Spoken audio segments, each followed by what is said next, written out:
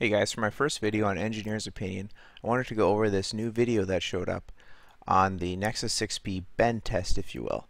The problem I have with the test is that he does all of his tests sequentially. So let's kind of walk through this test here.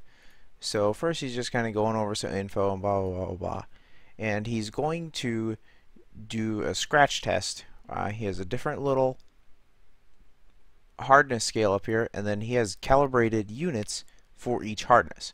And so one by one he goes through and scratches the device. And that's fine. That's great that he has this exactly calibrated. He mentions before he used to use like a razor blade and some sandpaper.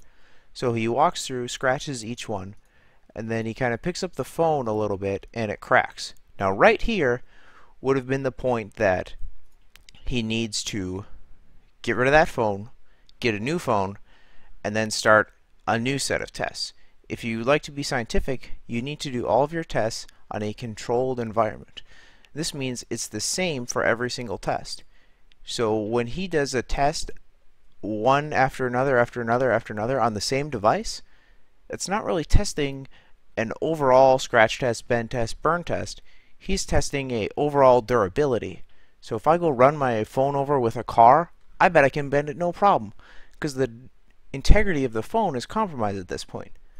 So you see the big old scratch here, and then he continues to burn it and scratch up the back, and then he bends it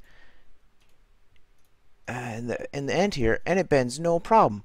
Well, of course it bends no problem. The glass is what is protecting the device here. It's already got a big crack in it. That's going to fold like a piece of paper. And speaking of pieces of paper, I performed my own experiment over here. Let's take a look. So I have a, standard just little sheet of paper from my notebook here. Give it a couple pulls, it doesn't rip, no problem. Now let's perform a scratch test on this piece of paper. For that, I'm going to use the scissors. Yep, it scratched. Okay, now I'm going to perform my pull test again. Holy crap, did you see that? That is clearly the worst piece of paper I've ever seen. It couldn't perform a simple pull test. This is the issue with his Nexus test. He needs a new device for every single test if he'd like it to be the same.